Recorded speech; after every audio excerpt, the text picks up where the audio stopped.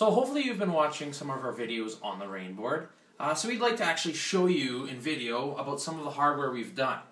To start with, our instrument is made out of acrylic, so the outside here is all acrylic that we've cut and drilled and flamed ourselves. On top of that we have 61 arcade buttons. So these buttons have a real nice feel to them, and they also make a little bit of noise when you jam real hard, so it kind of gives you that good feeling like you're back in the days when you were playing in the arcade. We've also added a pitch bend slider, or you can assign it to a change control, whatever else you want. So we can just pitch bend to your heart's desire.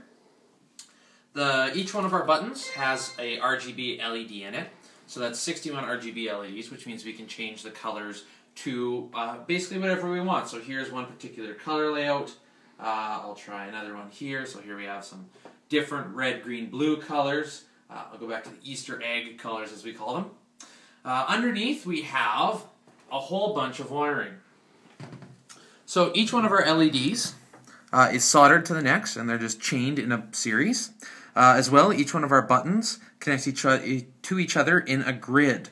Now, if you look in the middle, we have an accelerometer in here as well, so we can do a little bit of force detection for some velocity. And then up at the top, we have just a custom board that we made to clean up some of our wiring, and so we could detach our different sensors. We have a 64 button board from Spec & Z Lab, and we also have a standard Arduino Uno revision 2. So what happens is when you press on a button, the signals come through to our button board, and once in our button board, our Arduino sees them. We determine if there's any sort of velocity that's going on, and then it actually gets converted to a USB signal via the chip on the Arduino, and it transfers from the cable into an iPad in this case. We can use any general MIDI synthesizer we want, so you're not limited to an iPad. You could connect it to your home synth, whatever you want. So that's how we make sound with the Arduino. So just to show you some velocity sensing, I'll do some light presses and some loud presses.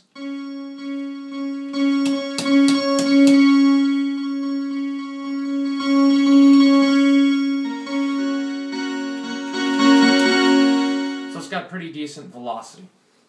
As well, on the iPad, we control all of our layouts with our Musix application, so it's a slightly modified version. Here we have a bunch of layouts that we can select. So if we select, say, the Bali layout, it'll change on the Rainboard, and as well it'll change on the iPad Rainboard immediately. So if we just move some of the notes around, it'll change. If we go and change some of our colors, it will change on the Rainboard as well.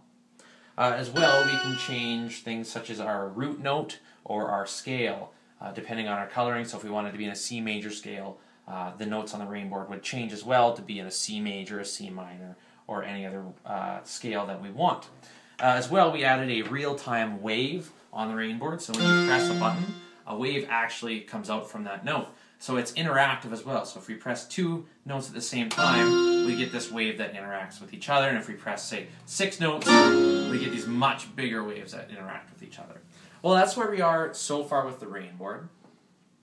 We're hoping to produce a commercial version someday, so there's a few modifications and design stuff we have to do. But if you're interested in seeing something like this, shoot us an email with maybe your suggestions, and hopefully we can actually get you out something to use one day.